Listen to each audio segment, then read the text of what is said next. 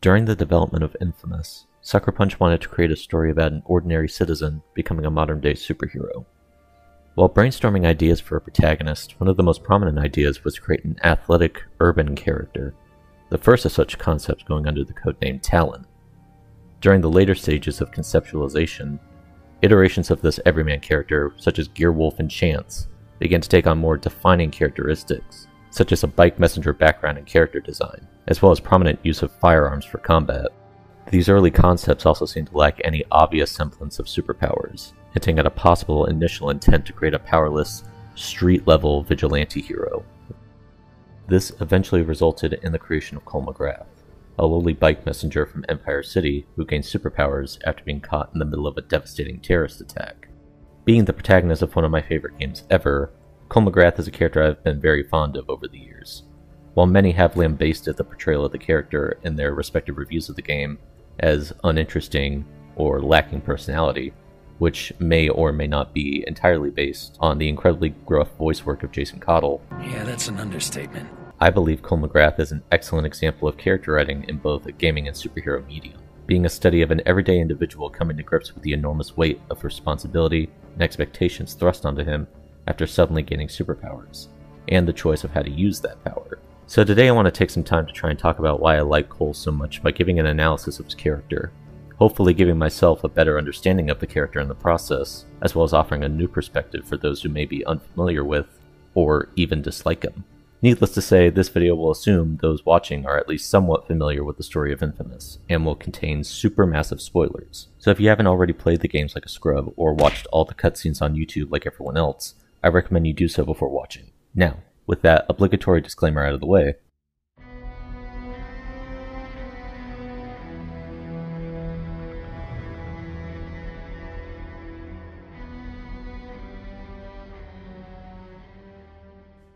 as I've said before, the character of Cole MacGrath was created with the mindset of what would happen if an ordinary person had suddenly gained superpowers. He isn't an alien from a far-off planet, he isn't the chosen one, his parents weren't secret agents who fought bad guys, he's just your average Joe.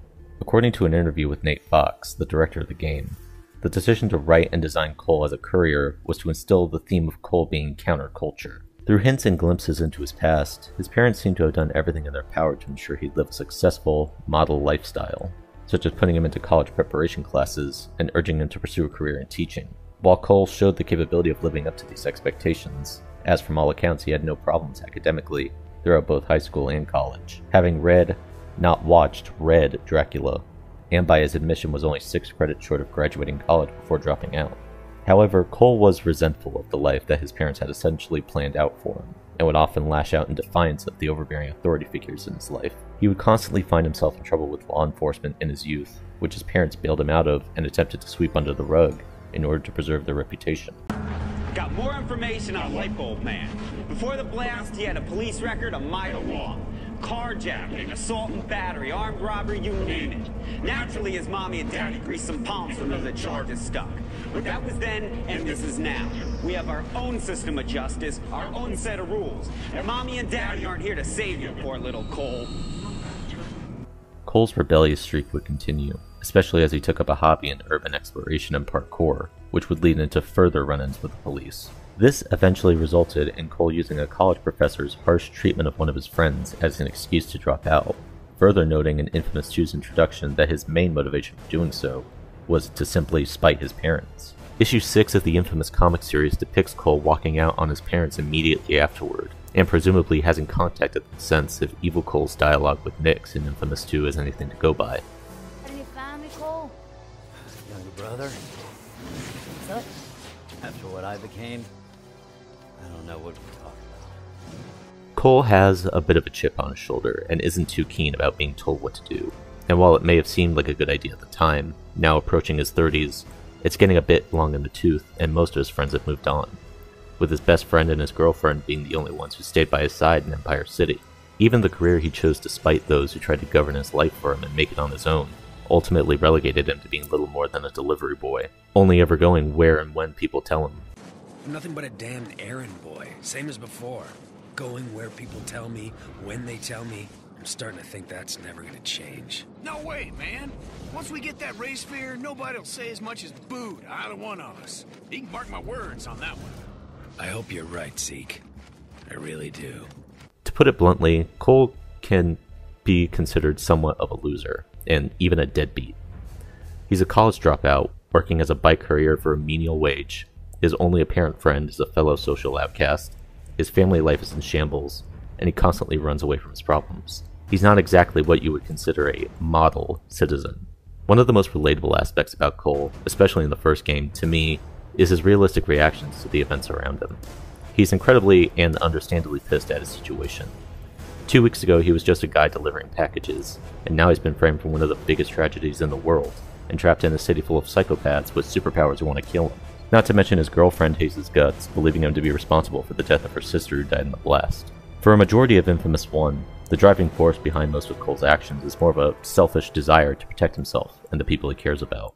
He doesn't start out as some heroic figure who takes personal responsibility for the destruction done to the city, nor is he a completely remorseless psychopath who just kills random people for sadistic pleasure. Numerous times throughout the game, Cole states that he isn't doing any of these heroic acts so that people would like him. He was doing them because Moya told him to. This is made even more apparent during the mission's standard protocol, where Cole has to stop the dustmen from launching their boats to get out of the quarantine. When Moya tells him to destroy the boats and release the hostages on board, Cole, regardless of his karmic status, says, I don't want their blood on my hands, Moya, but I really don't see what this has to do with our deal. he doesn't want people to die, especially because of him, but that's more out of a desire to keep his hands clean rather than caring for the people around him, and often butts heads with Moya whenever she seemingly tries to waste his time with completely unrelated matters. He isn't even that interested in discovering the truth behind what happened to him, as the only thing that concerns him early in the game is fulfilling his end of the bargain he made with Moya to get himself out of the city. He's simply looking out for himself in a world gone to hell.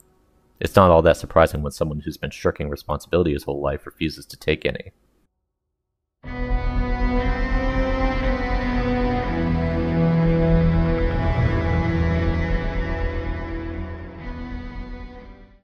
This brings us to the major crux of Cole's development as a character throughout the first game, the choice of how to use the power given to him, perfectly summed up by a quote from Abraham Lincoln which serves as a tagline for the game.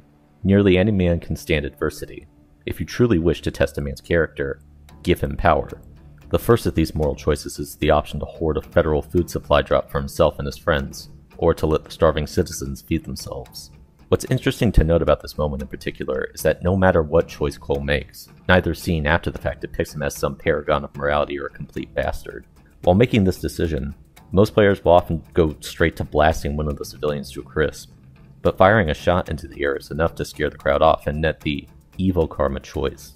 So it's entirely possible for evil Cole to not even directly harm anyone in this instance. He doesn't even get that frustrated when Trish tells him off for it, seeming more confused than anything as to why she doesn't understand why he did what he did. What's wrong with you? People are starving and you're stealing the only food they've seen in days? I did it for us, to make sure we're taken care of. I don't get you sometimes. And this sort of blurring of the line between good and evil done with this first choice, by making it a choice of either sacrificing your needs for the needs of others, or doing what it takes to provide for the people closest to you, is very well done in my opinion, and sets up the slippery slope of selfish decisions that leads to Cole's eventual downfall on the evil karma path. Throughout the game, Cole is continuously presented with increasingly difficult moral choices, some admittedly more difficult than others. What are those posters supposed to be for? Just trying something out, you know? Spreading word about you, what you're doing. Which one do you like? Since this guy is gonna hang those up anyway, I might as well decide how people should view me. Do I want them to love me? Or fear me? Impossible decisions. Many of these are very centered around either putting himself in harm's way or his goal secondary to the needs of the people around him, or choosing to ignore or even exploit them for his convenience. These include taking the brunt of the government quarantine officers alone, or using a riot to draw heat off himself, cutting people free about to be lynched and publicly executed by the mob, or choosing to simply continue with his mission, or seizing the opportunity to gain a tactical advantage in a fight at the risk of nearby civilians. This most apparently affects his appearance and the nature of his powers, with his electricity not only becoming blue or red in response to the state of his mind, but his abilities themselves becoming more accurate and precise to avoid collateral damage, or more erratic and destructive to cause as much damage as possible without regard for anything else. This starts to have a visible change in his behavior during his time in the Warren District. After Alden Tate escapes from custody due to Zeke abandoning his post, Cole has a talk with Trish about the matter. While he's evil, they argue about who the one at fault was due to Cole's track record of fucking everything up, which comes across as more trying to shift blame away from himself more than anything. While on good karma, Cole begins to show genuine concern for his city and its people, stating that he won't be able to save everyone when things start heating up, and obviously being displeased by this. I know he means well, but this is serious business. People are dying, and I can't protect everyone. Might be time for Zeke to take a seat on the bench. Most likely brought upon by Zeke's earlier display of uncharacteristic selflessness, as well as the increasing brutality of Alden and the Dustman's actions, helping him to truly see the severity of the situation. Another interesting thing to note is that after Cole's fight with Sasha, the leader of the Reapers and an old flame to Kessler who, spoilers, is a future version of Cole from an alternate timeline, Cole ponders about how her power over her mind control tower has dramatically affected her mental state, and wonders if the same will happen to him.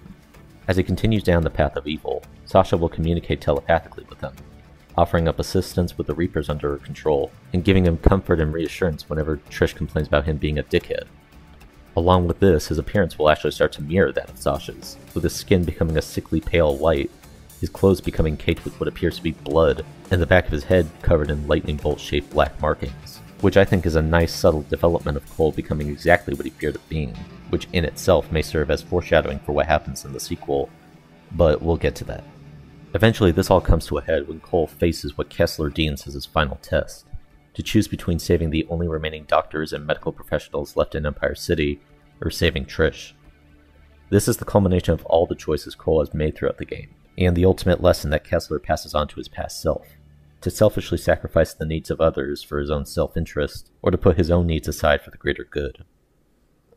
Regardless of karma, in the aftermath of Trish's death, Zeke's betrayal, and the revelation that Moya had lied to him from the very beginning, it is here where Cole has hit the lowest point he ever has in the series, and probably his life. With nothing left to lose, he sets his sights on Kessler and the First Sons. Rationalizing with himself that they're the source of all his pain and suffering, he wages a one-man war against the First Sons, eventually tracking down the source of his powers and the catalyst of the quarantine, the Ray Sphere. It is here where both versions of Cole have a moment of clarity, an epiphany almost. After destroying the Ray Sphere with every ounce of rage and power inside him, Hero Cole finally realizes that the world doesn't revolve around him. It may have felt like it did, but in reality, this whole situation was bigger than him. He understands that his personal desires don't matter, and that keeping the people of Empire City safe is what's really important. While Evil Cole's partial successful attempt to use the Ray Sphere to boost his powers opens his eyes in a sense, realizing the power he truly possesses. Despite wanting nothing more than to leave the city before, he sees that the rotting corpse of Empire City is his to control, that everyone and everything in it is his for the taking, and that no one in the world has the power to deny him what he wants anymore.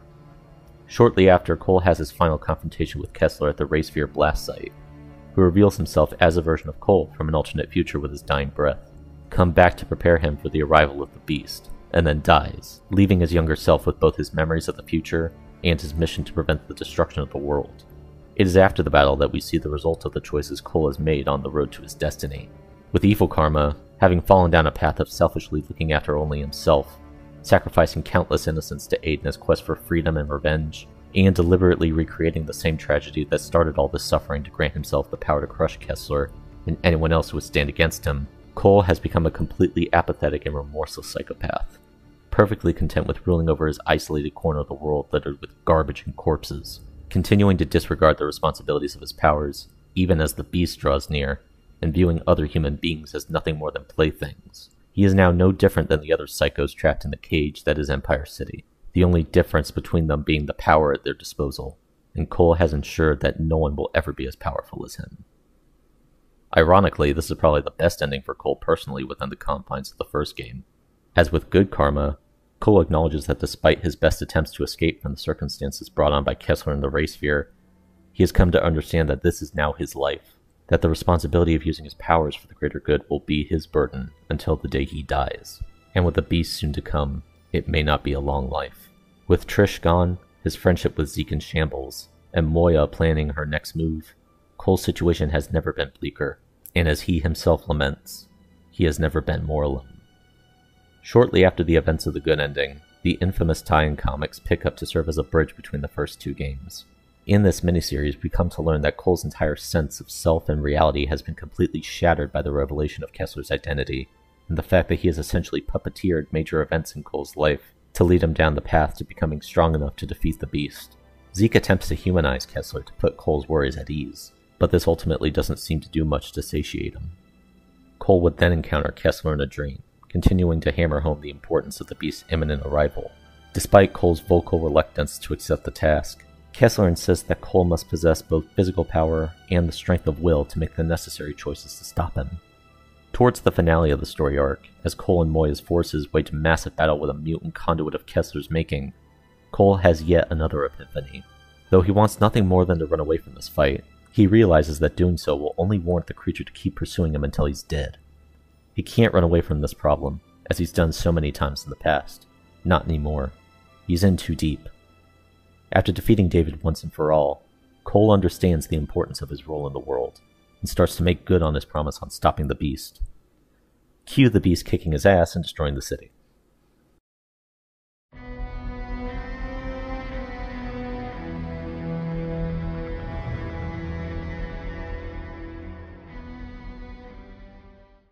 Infamous 2 presents an intriguing continuation of Cole's development as a character, both for good and evil karma. Because it continues off the previous game rather than starting from scratch with a completely new protagonist, Cole's in a much different, but just as flexible position at the start of the game. With renewed resolve after picking himself up from his defeat at the hands of the Beast, Cole finds new hope in the city of New Marais, at the prospect of improving his powers to combat the Beast once more. Good Cole starts the story off much more friendly and kind-hearted than his counterpart from previously. Having still gone through the same experiences and lessons that made him a hero in Empire City, he scoffs at the idea of causing fire to a swamp village to take out the militia, and will drop whatever task he's doing to help a mugging victim, even if he's right in front of his objective. He also tends to act more diplomatic during conversations with his allies, often serving as a mediator whenever they butt heads with each other. Evil Cole has seemingly been changed into a less extreme version of his previous incarnation, acting as more of a self-centered anti-hero than the crazed lunatic we left him as previously. However, he still shows the same violent and destructive tendencies and apathy from before. It doesn't bat an eye at sacrificing civilian lives to achieve his goal of attaining more power to settle his score with the Beast.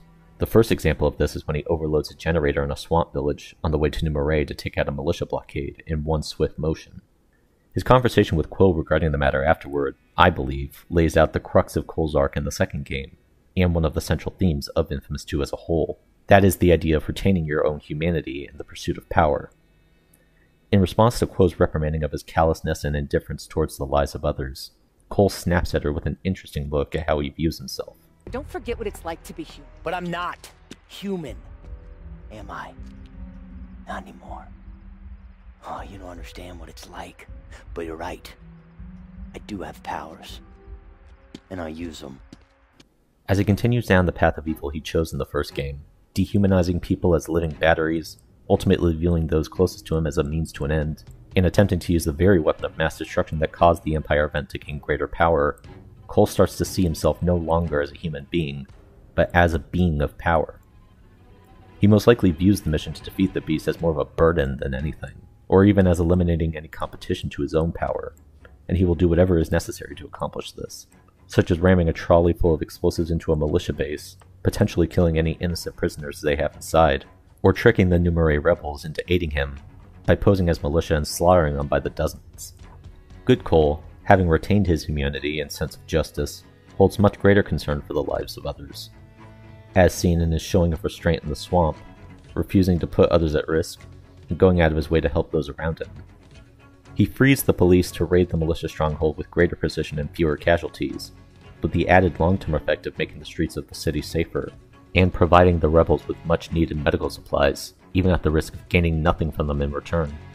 Having already chosen between good or evil in Infamous 1, Infamous 2 takes those choices and progresses them to their logical endpoints with its final choice: to use the RFI and sacrifice yourself and the few other conduits to save the human race, or to side with the Beast to activate latent conduits and usher in the next stage of evolution, to hammer the point of humanity versus power home even more, The evil choice is even worded as a betrayal of the human race.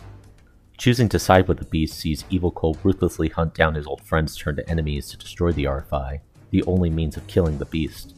As he fights with Nyx throughout the city, she reminisces about the times they spent together bonding over their mutual experiences, sharing their pasts, and she even expresses a similar sentiment regarding fear of being just another face in the crowd that Cole used to.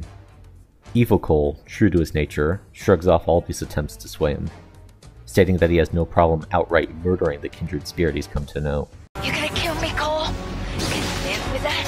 I think I'll live. Damn it, demon! While she may have proven useful before, and provided them with some decent company, at the end of the day, Cole is only interested in his own goals, and won't let anyone stand in its way, no matter who they are. Dealing the final blow to Nyx, Cole finally faces off with the only person left to stand in his way, Zeke, his lifelong best friend, who has been with him through thick and thin, for better or worse, and proven himself an invaluable help in his desire to redeem himself in Cole's eyes. A normal human with nothing but a six-shooter, standing against one of the most powerful beings on the planet, it's no surprise how this is often regarded as the best story moment in the game. In killing Zeke, essentially the only connection he has left to his past life, Cole fully embraces his new identity as a pure-blooded conduit, and destroys the last hope for all mankind in a fit of anger. Ironically, the Beast, despite his newfound power, still holds the conscience of the man who was once John White. Unable to continue with his mission of saving Conduit kind from the plague by wiping out humanity, he passes his power on to Cole, in a similar manner to how Kessler had passed his memory to him in Empire. With him and his new ever-growing army of conduits bidding farewell to their old human lives, Cole marches forward to bring a new age of life on Earth. Who was once an insignificant bike messenger from Empire City, is now the most powerful conduit in the world. This is essentially the original evil ending on a much greater scale. Cole is now the very thing Kessler sought to prevent, the Beast, the king of the new world, and no one is stronger than him. The good ending sees Cole make the ultimate sacrifice to fulfill his destiny of preventing the Beast and the Plague from destroying mankind, using the power of the RFI to wipe them both from the face of the earth at the cost of himself and several thousand conduits around the world. In direct juxtaposition to evil Cole's ruthless disregard for his friends and the people of New Marais, good Cole gives a heartfelt goodbye to Zeke beforehand, knowing it may be the last time he ever sees him. He initially refuses to leave behind LaRoche and his rebels as they try to stall the Beast, and is visibly distraught over Nyx sacrificing herself to do the same, even after all their fights and disagreements before. As he makes his final run to charge the RFI, even the remaining militia lay down covering fire and cheer him on in the face of a dire crisis such as this. After charging the RFI and letting himself have one final victory by bringing the Beast to his knees, Quo returns urging him to press the button, saying that he made the right choice before, the choice she admits to being too scared to make. Cole reassures her in their final moments, saying that he's scared too, and activates the RFI, ending the threat of the Beast for good. To contrast the original good ending, with Cole uncertain that the people's love for him will last, unable to trust anyone after all the betrayals he had experienced, the city that Cole defended erects a memorial in his honor, vowing to never forget all that he had done for them. And as Zeke takes his body out to sea, he contemplates about how often he hears people talk about conduits and humans as if they're completely different, but dismisses it, because in the end, there was no one with more humanity than Cole MacGrath.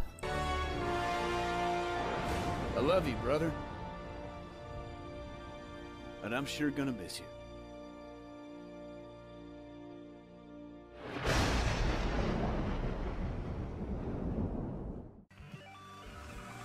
Cole MacGrath is one of my favorite characters, from one of my favorite games ever. While this video is in no way an objective analysis of the character, as I have no way of really knowing what the writer's intentions were, this is just my takeaway from this story, and why I've grown so fond of him playing through these games dozens of times throughout the years. If you disagree with my views in this video, that's fine. I'd like to hear what other fans of the series have to say about the matter. But anyway, thanks for watching. This was a video I've been wanting to make for a really long time, and the process of writing it was a really fun exercise. I hope to make more stuff like this soon, so in the meantime, I'll see you guys later. Bye bye.